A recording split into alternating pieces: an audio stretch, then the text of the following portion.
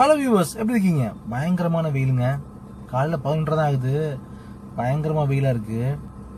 இப்போ அந்த வெயிலில் தான் கார் நிப்பாட்டி வச்சு உங்கள்கிட்ட பேசிட்டு இருக்கேன் நான். அப்போ நம்ம இப்போ என்ன பார்க்க போறோம்னா, வெயில நிற்காத அது எப்படி இங்கிலீஷ் சொல்லலாம்னு பார்க்க போறோம்.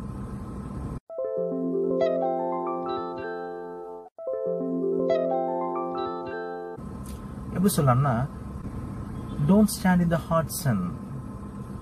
Don't stand in the hot sun. அப்ப நீங்க கேட்கலாம், நாங்க சூரியனுக்குள்ள நிக்கிறோம், இந்த ஹாட் சன் இருக்கிறீங்க. உங்களோட டவுட் எனக்கு புரியுது.